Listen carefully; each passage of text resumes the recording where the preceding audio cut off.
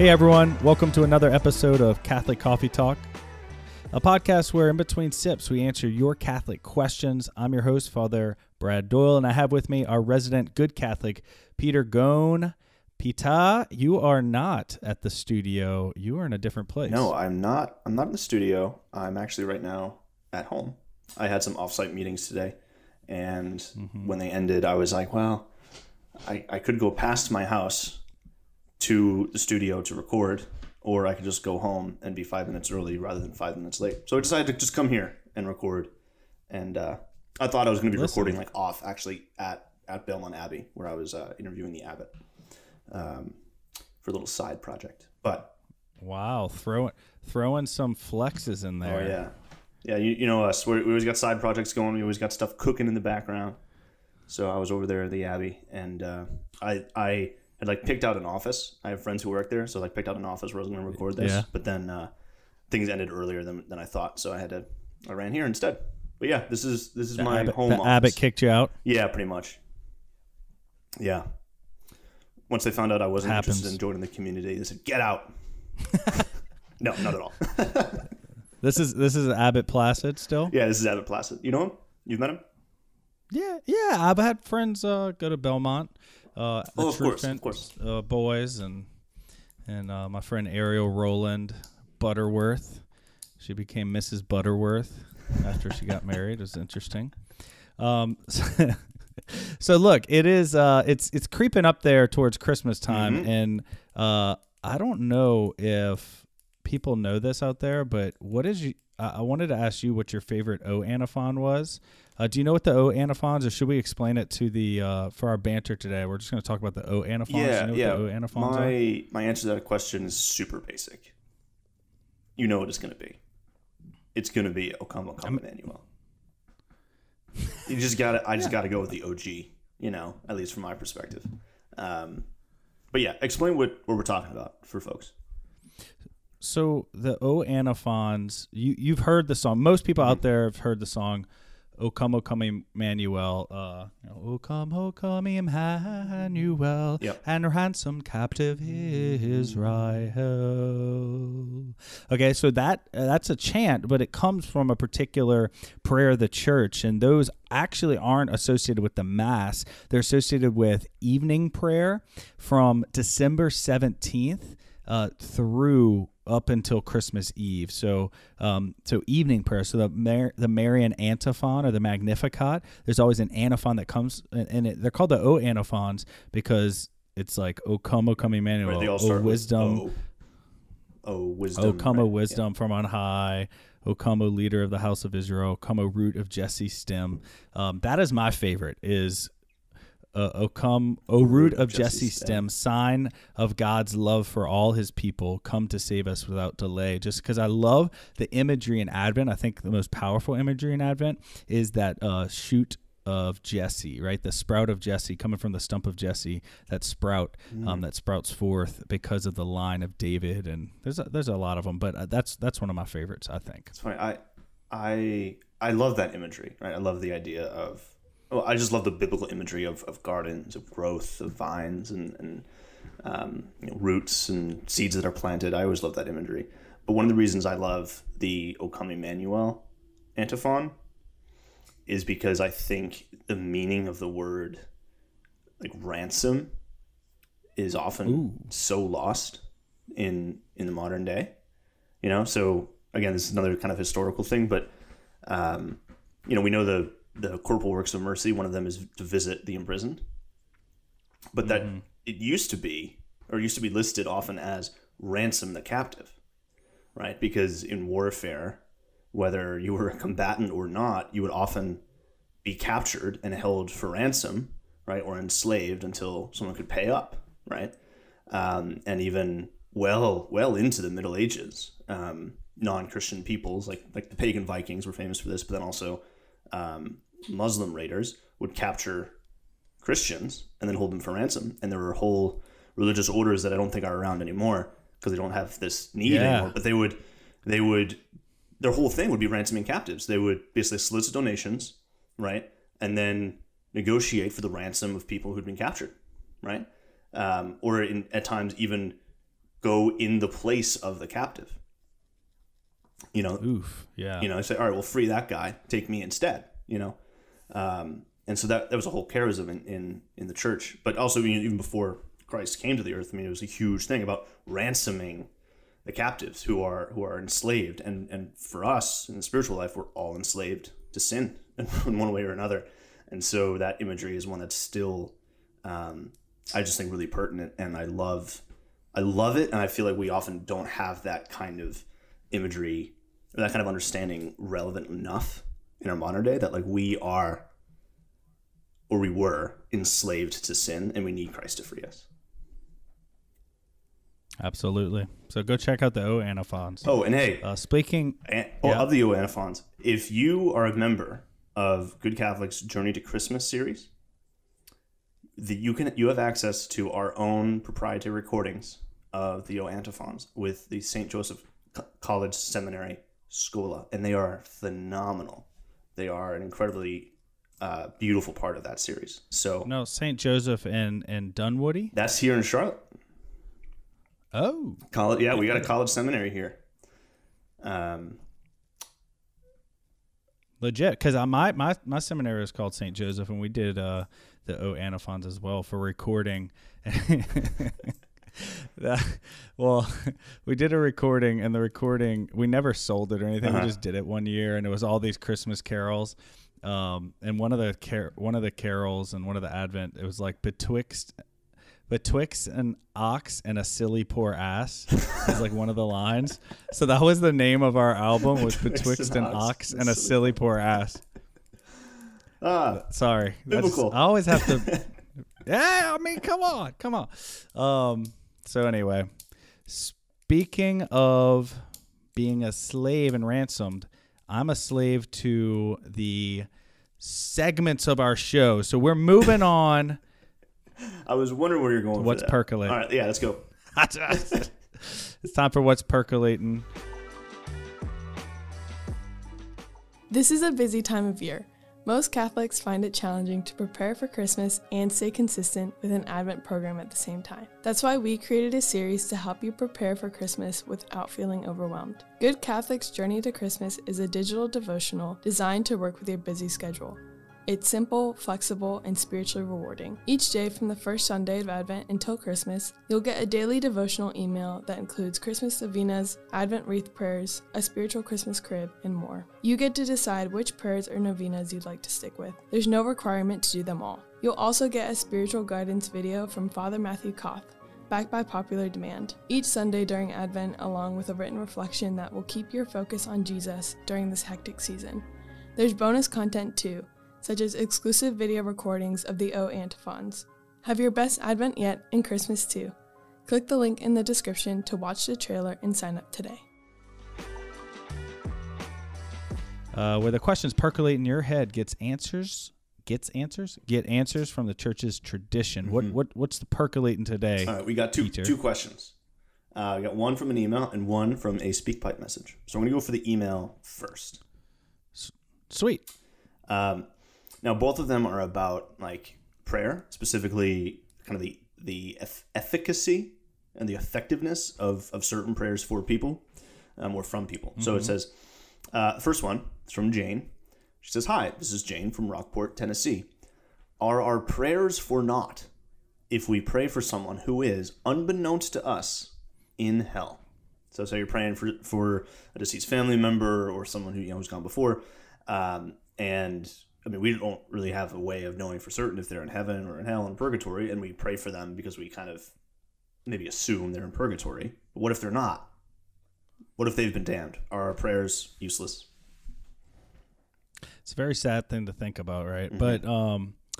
But I don't believe so, obviously, because any prayer, if it's true prayer, if it's from the heart of the church and from your own heart, is not going to be wasted, even if it's for a particular person who can't take advantage of that. Because prayer isn't just utilitarian. That's the word that came to mind when I was preparing an answer to this question, because sometimes our culture is very utilitarian. So we might think, Jane, that if it's not doing the purpose of what I intended it to do, then it's not worth anything, because that's what utilitarianism is. Things are only worth that which they do. But prayer is deeper than that. It's not just like an exchange, like I'm asking for this, I get this, you give me this, and that's prayer. Prayer is ultimately at its very heart and depth an encounter, right? So we might be asking, I mean, think of it this way. Whenever you have a relationship with somebody, like your parents, your grandparents, your friends, there might be some asking them to do you favors, or there might be some asking them to meet you in certain places or whatever, but that's not the primary thrust of the relationship, right? The thrust of the relationship is an encounter with the other person, of which there's parts that are transactional, but it's not just about a transaction. And that's kind of what I wanted to drive home here. And so like you might be in prayer asking God for something that's not going to be answered, but that prayer still is effective and good, if that makes sense. Right, because it's still part of that relationship that ought to be multifaceted anyway and holistic, right? That's what you're saying? Yeah. Absolutely. Yeah. I also want to add to that, that God is a super abundant God, right? He is super generous, right? And I say super generous not just to mean very generous, but I mean like he is above and beyond generosity, and we can't even fathom. So I remember reading similar things in the Divine Mercy Diary when we were doing our Divine Mercy series for Good Catholic, and Christ was always saying to Faustina, or to us through Faustina, that he is always looking to pour out graces on all these people, right? Especially poor sinners. And when the soul doesn't accept them for one reason or another, he sends those graces elsewhere to someone else who will accept them, right? That he, like, his generosity will not be wasted, right? Because he will find where it is needed and where it can be used for his glory. And so if we are praying for someone and for whatever reason, again, if they're in hell, they don't have access to grace, but God will send that grace on someone who needs it, whether it's someone or not. So it won't be useless, right? Our intercession will still have an effect. I mean, I think, I'm not quoting a church father here or anything, but in that mystical tradition, I think God will... It's a mystical tradition. Like, God will help someone, right? I think we can trust to that. Yeah, I think that's reasonable, but also attested to in the spiritual tradition of the church and the mystical tradition. And obviously we've made this distinction before, private revelation isn't public revelation. Right. So even some things that are fantastically supported by the church and have never been really, or at least now aren't preached against, like something like Faustina's visions, right, or Our Lady of Fatima, Divine Mercy Chaplain. Or Fatima. Well, Fatima is like an approved apparition where I don't know if Faustina and her diary have the same level of approval, but it's gotten imprimaturs from bishops and theologians, and it's not sketchy. But there is a difference between private revelation and public revelation. Yeah. But we can allow. Basically, the difference just means that we don't have to assent to it. Like if it's public revelation, like every Christian has to assent to public revelation. That's more what I was meaning with Fatima, that you don't need to believe in the miracles of Fatima to be a Catholic in good standing and to be in communion with the church and that sort of thing. Maybe it doesn't classify as private revelation, but you know what I mean. Yeah, gotcha. So I think that answers that question. Basically just pray and God will work it out. Yeah. Your prayer will never be wasted, period. Yeah. And I always like to add in that at the end of certain prayers, especially when I'm praying with people, people will ask for particular prayers for a miracle. I'll pray for the miracle, and at the end, or for a person or what have you. And I'll always say, I just pray like Jesus did. He told us to pray our Father. So sometimes I'll do that. But I'll always say, not my will, but yours be done, or not our will, but yours be done. Which reminds me of this time when I was in high school. We were preparing for a mission trip, and my friend Joey, they were like, we're about to go on a mission trip, and they were like, hey Joey, can you lead us in prayer for for this mission trip, and we were the only two Catholics on this Protestant mission trip. And so like he got all nervous and he was like, oh yeah. And he like did this long prayer. And at the end he goes, not your will, but mine be done. and then we all just look around and like, I could tell the Protestants were like, what is that? Some popery there? Papishness? And I was like, I mean, not our will, but anyway, let's move on. Let's go. No, it's not my will, but yours be done to the Lord. Amen. Thank you. Okay, so I just really don't want to get in the way of one of my favorite aspects of our show, which is Speak Pipe. So just lay it on me. Hi, this is Sandy from Atwater, California, and I have a question about praying to saints. I know that we pray to saints to ask them to intercede for us, but is it also okay to pray to a deceased family member and ask them to intercede for us in our special intentions? Thank you and love your show. Awesome. Thank you so much, Sandy. Love hearing the voices of listeners. There's real people out there. Yeah. It's not just us. Every week I stare at Zach's face and Peter's face, and that's the only faces I see. And it's, they're beautiful faces. They're great. I love them. But ontologically, God made it. So, fair enough. So Sandy, love hearing the voice, hearing your questions, and I think this is a really great question. A lot of people have, and of course, look, we pray in the liturgy, right? So the liturgy of the church, the funeral rites of the church, we trust in God's mercy. A lot of the language in there, always struck by it's like, we trust that you love them, that you're drawing them to yourself. We always trust in God's mercy that He desires people's salvation, and that He's given them the grace necessary for their salvation. But I think your question also brings up maybe a distortion of that. So to answer your question, Sandy, yes, I think it's good to pray to a deceased family member, and with the caveat, be like, as you behold the face of God, as you go before the Lord, pray for this, or especially those who exhibited a high level of sanctity and a relationship with the Lord here on earth. If they did here on earth, look, the Lord loves them. He wants to draw them to heaven. But we shouldn't not pray for their soul as well. So there's a theme or a trend, I think, in modernity to either canonize somebody who has passed away, which is not what you're doing, Sandy. It's not what we would be doing if we, prayed to a deceased family member, but to never mention praying for their soul, or to never mention that they possibly need help and purification, would be to canonize them, which does them a disservice. Let's say if they are in a state of purification, they are in purgatory, they do need prayers, and we can participate in that. We would be denying them that, so we canonize them. We, like a priest, it's so tempting as a priest, because you want to be with somebody, you want to comfort them. You have all these family members who are very sad or very depressed. You get it. And the temptation is to, and I feel it myself, and I believe myself to be an Orthodox priest who wants to teach the church's teachings and guide people in the truth. And it's still tempting for me. So to say like, oh, this person's in heaven, I never say that, I say we trust in God's mercy. He loves them. He's, we pray that He draws them to Himself, and which is the truth. Yeah. But never to canonize. Have you heard that in funeral homilies before? I have.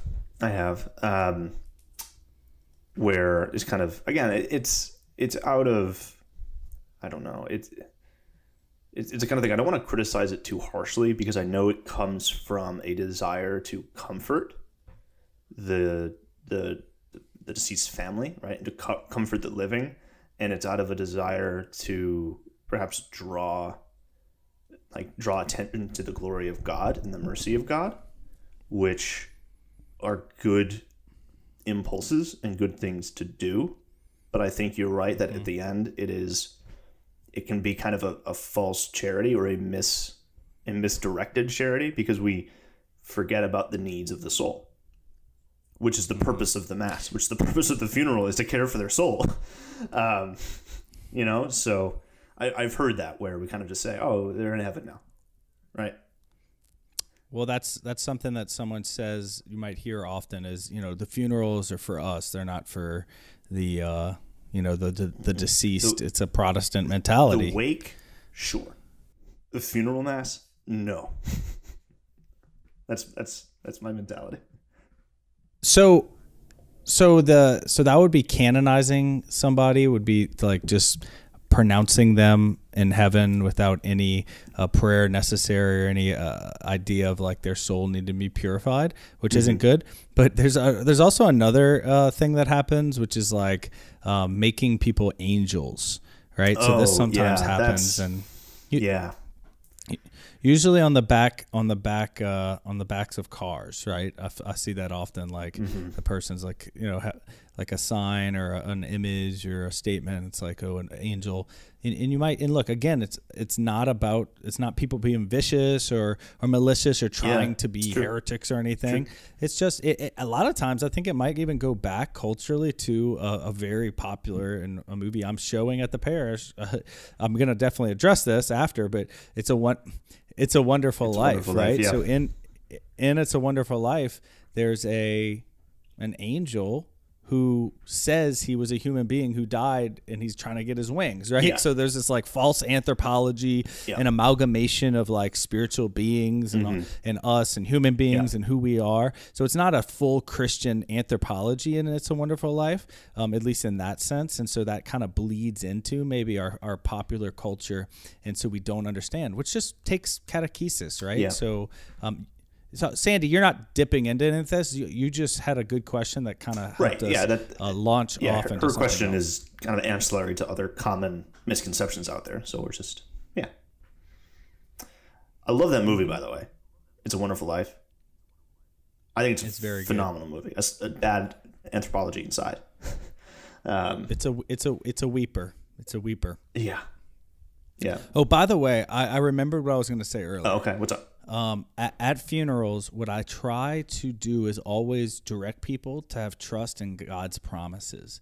So instead of me promising, like I'm not promising, I'm not saying they're in heaven. I can't make that promise. But you know what Jesus says? He says, if you receive my body and blood, you will have life within you.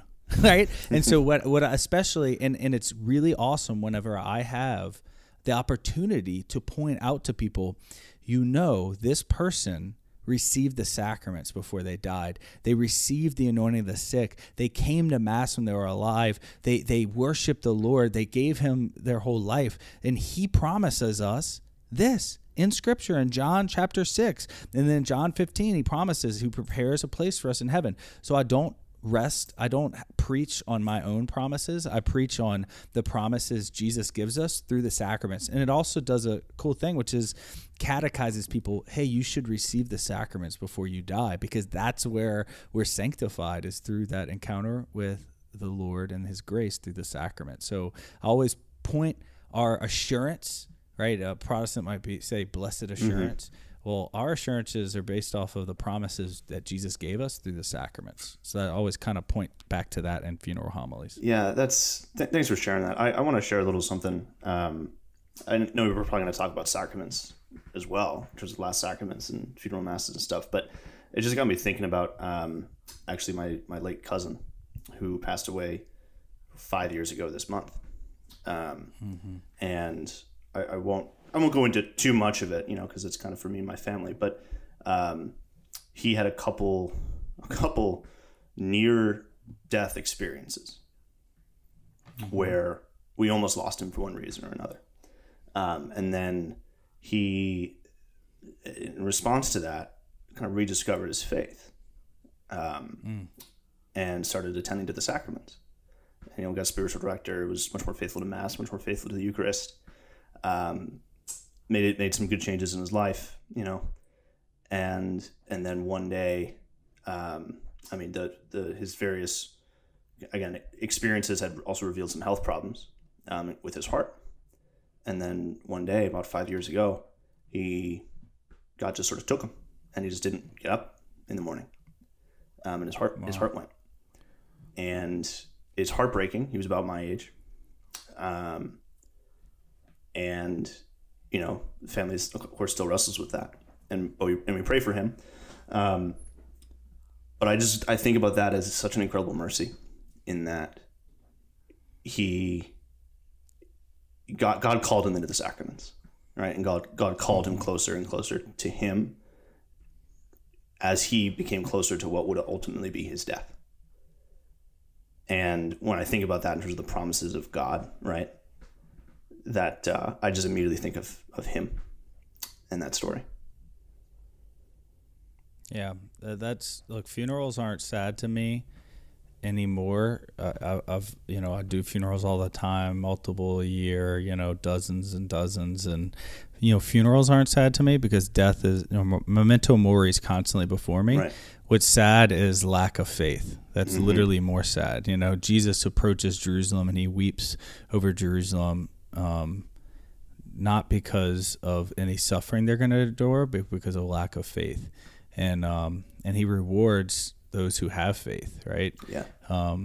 And so that funerals can be fantastically beautiful, even if they're sorrowful because it's the death of a young person, as long as they're in the sacraments and have their hearts prepared, their souls prepared. It could be really good.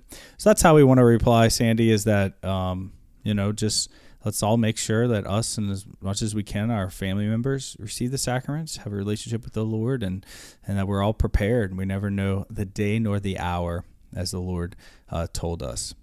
So, but it is the hour for a little pick-me-up. Absolutely. We got the bean of the week. Y'all need a little pick-me-up. Here's ours. Peter, you have one? Yeah, I do. I mean, I always have a laundry list of books that I want to tell people about because they're great, and I've shared my I don't know, more than a few books here at the beginning of the week, but I want to just kind of harp on the same theme I talked about last week, where I talked about kind of those urban parishes. Today I spent some time out at Bellon Abbey, and again, there's Bellon Abbey College that people know about, but I was with the monks, got to eat with the monks, and got to spend some time with the abbot, and again, that's all for a side project that's going to hit Good Catholic eventually. Hint, hint. But I just want to give a shout out to all the monastics out there, right? I mean, they're probably not listening to this because they're monastics, but chances are wherever you are, dear Catholic listener, there is a monastery or an abbey somewhere near you. Mm-hmm. Whether you find out where they are or not, just offer some prayers for them, because what they're doing is great. And I just loved witnessing just the existence of monastic life in our modern world, right? I mean, I'm going about my normal day, right? And there's the interstate, and there's the towns, and there's cities and all this stuff. And then tucked away in this little town is this beautiful little abbey with these men who are just living in the community of Christ. And it's just great to see. And I always love seeing it. And monasticism, I think, is such a leaven in society. So I just want to give that a shout out, because that really lifted my spirits and was good for my soul. And that was my pick me up this week. That's what kind of picked me up today, picked me up this week. So just shout out to all the monastics. Send them some love, send them some prayers, because they're doing the Lord's work. Sweet. To all you monks and brothers and friars and nuns and sisters out there, we love you. Hey, it's almost Christmas. Yeah. And I know some people are sticklers about not celebrating it, but I'm going to do some Christmas trivia as my pick-me-up. All right. So let's see if you and scratchy-voiced Zach can... you on this? Come on. All right. Zach's in on it, yeah. All right, let's do it. By the way, he's got laryngitis still. Okay. These are so good. I don't think I've asked these before to you. So geography. What is both 5,759 miles and 5 miles from Jerusalem? I need y'all to talk it out. 5,759 miles and 5 miles from Jerusalem. 5 miles from Jerusalem? Yep. I mean, the borders in that part of the world are real weird. Is it a country? That would 5,000 is a little much for miles, like for a border, right? I guess so. What's above? Because United States is 3,000 across, so. Oh, that's true. 5 miles. It's probably Bethlehem, because Bethlehem is right outside Jerusalem. Okay. And there's probably some other place named Bethlehem. There we go. Okay. Yeah. It's called Bethlehem, Pennsylvania. Okay. So Bethlehem is the answer. All right. There you go. That's pretty good. Okay. History. On Christmas Eve, 1968, William Anders, Jim Lovell, and Frank Borman made history as the first people to broadcast to the entire world from the moon's orbit. From what book of the Bible did they quote? No idea. Same. Well, I mean, it's a multiple choice question. You got like 72. Perfect. Oh, that's great. There we go. 73. Is it 2 or 3? 72 or 3? What?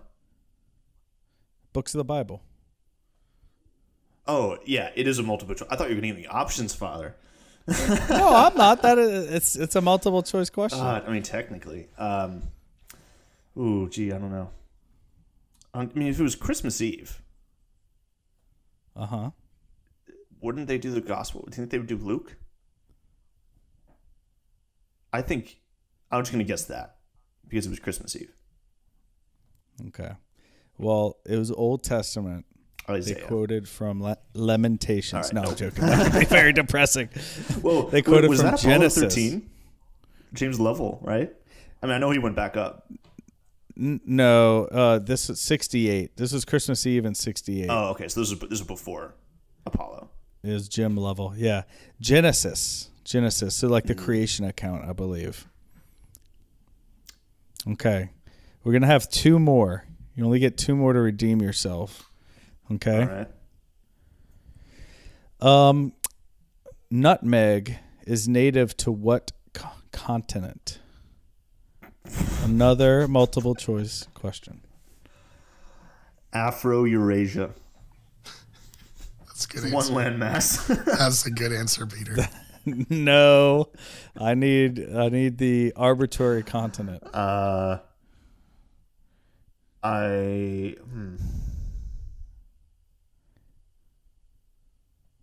When it's the spice, I always think Asia, but it could honestly be Europe, because I think that's like so ingrained in Christmas tradition. What do you think, Zach? Do you have any idea? I have no idea. Let's say Europe. Okay, it is Asia. Ah, dang it. That was like my first guess. You thought too much. It was one of those, yeah. It was like, don't trust your first instinct kind of thing. I don't know. Classic fail with Overthinking any it. kind of trivia. Overthinking it. Don't overthink it. Okay, last one. This one is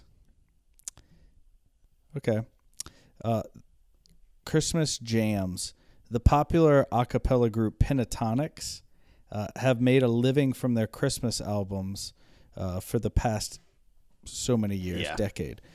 What does their name Pentatonics refer to? I think I know it. Well, there are 5 members, right?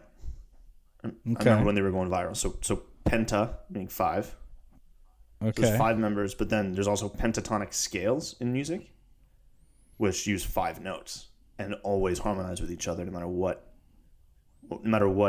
order you play them in. You are smart, man. It is the musical scales, the pentatonic Yes. scale. Fun fact: pentatonic scales are like the black keys. I mean, you know this, that all the black keys on a piano are a pentatonic scale. So anyone. So here's a fun trick: anyone who knows their way around a piano keyboard a little bit, just play all the black keys and A natural, and that is a blues scale. And if you do that, you'll sound like a jazz You can just musician. jam. You could solo Exactly. on top of somebody and just be like, ugh. Yep. All the black keys plus A natural. Great way to fake your way through a jazz band. In case you ever find yourself in that situation. Hey, there is one question that I didn't ask y'all because it's very particular, but there's this group in the West Bank in New Orleans called the Benny Grunch and the Bunch, and they have instead of the 12 days of Christmas, they have the 12 yats of Christmas. And the question was, what does his true love give to him from Araby in the 12 yats of Christmas? And the answer is a crawfish. And a crawfish they caught in Araby.